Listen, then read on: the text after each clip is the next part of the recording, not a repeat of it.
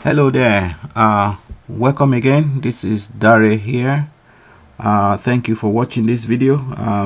I'm gonna share with you in continuation of the trade we made last week, 6 days ago precisely. This is the chart that we traded six days ago. Just to recap, I told you the strategy that I use to trade Forex. The first thing you will notice is the 50 SMA, simple moving average. What that does is it tells you the trend. You don't need to search too long to find out whether the trend is up or down. It will tell you instantly.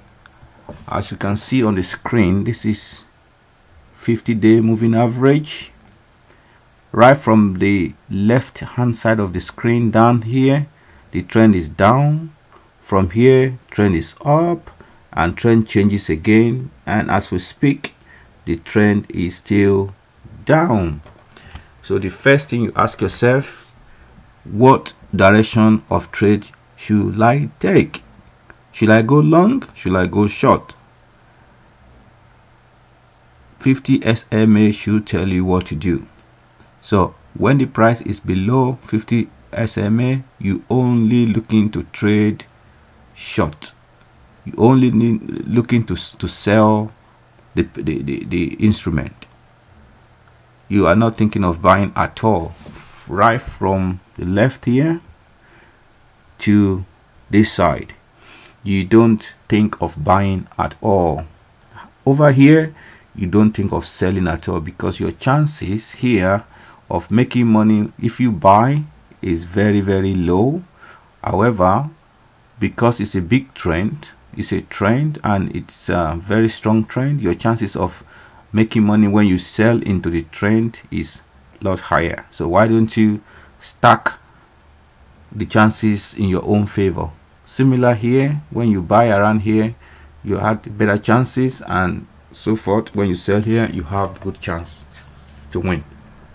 Okay, so rule number one, SMA will determine the trend. Now once you know the trend, last time I told you how to differentiate between a choppy or a trend or a sideways market. So if the market is sideways, you don't want to trade at that time. You want to stay away from that sideways market. You are looking for trending market. So to recap our last week,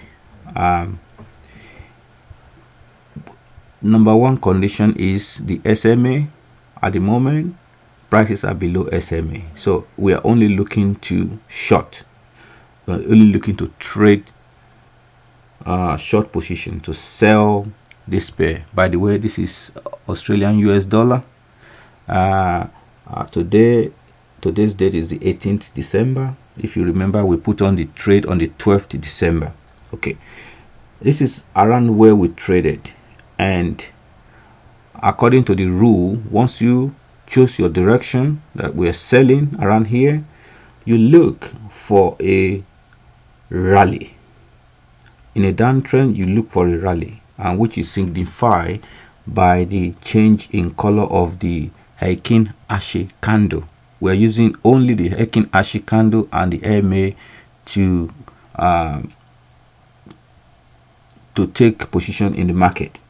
So if you look at here, around here, you see the I've explained this last week, so you might want to go back and look at the previous video for you to understand the system properly. But in summary, this is a downward trend. It's been continuing, and at this point you see a blue candle appear after a lot of red candles.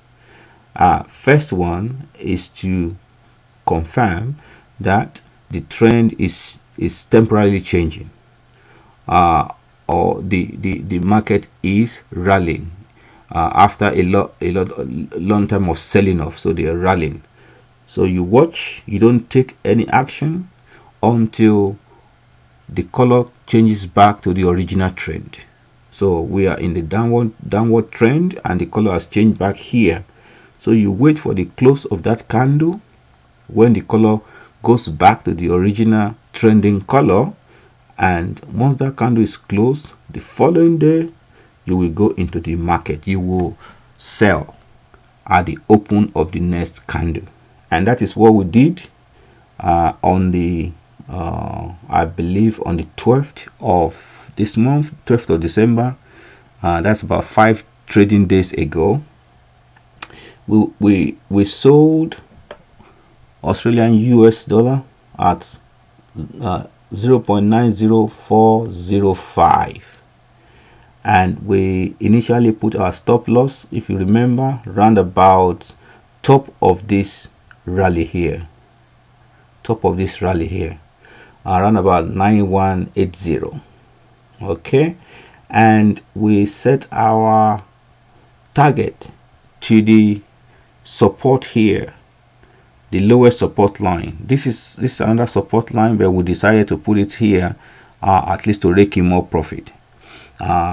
So when the market moved in our favor, you remember we pulled our stop loss to break even. So the second day when we went to the market moved in our favor, we pulled the stop loss back into break even. So our trade is a free trade.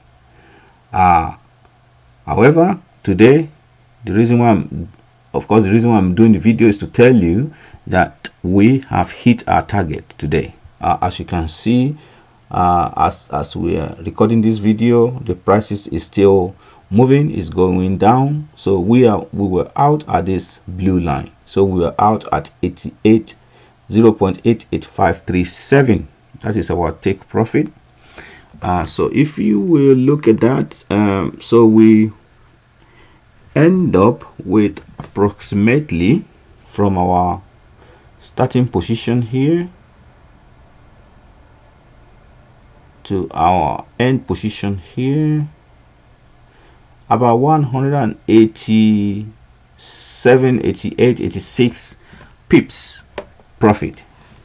And what we risk initially, which we eventually moved to break even, we risk around about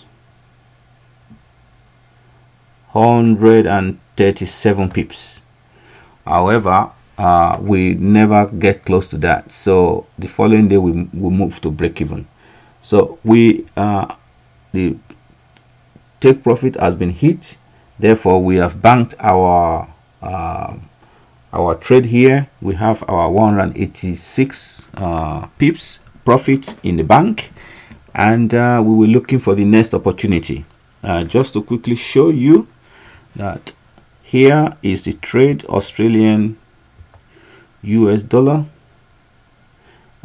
Here is the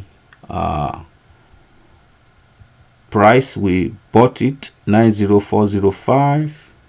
There is a stop loss after we've moved the stop loss even beyond the breaking even, and this is the take profit which has been hit. So for the profit of $1,868 as we were trading one standard lot. Okay, so that is the system in a nutshell. It is very simple to trade. As usual, if you have any questions, give me a call or just make a comment on this video, and I will be happy to assist you. Today there are a few opportunities on other pairs that you might want to look at. So for example, now there's an opportunity in GBP. You can see it's definitely, this is upward trend. So you're only going long, right? You're only going long here, and you can see a pullback, and this was yesterday's close of the candle. The color has changed back to the original trend, and it's telling us that we can go in today at the close of this candle. So if you want to trade, you can look at that GBP US dollar. Remember, we are looking at daily chart. There's an opportunity as well in USD Japan. Blue candles all the way until currently there's a pullback, and blue candle again, you should be going to the market on this at the close of this candle.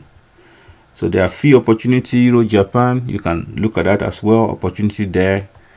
New Zealand Japan, there's opportunity there. And lastly, on USD card, US dollar Canada daily chart, there's opportunity there. I will be taking one of these opportunities and I will be describing how I trade it.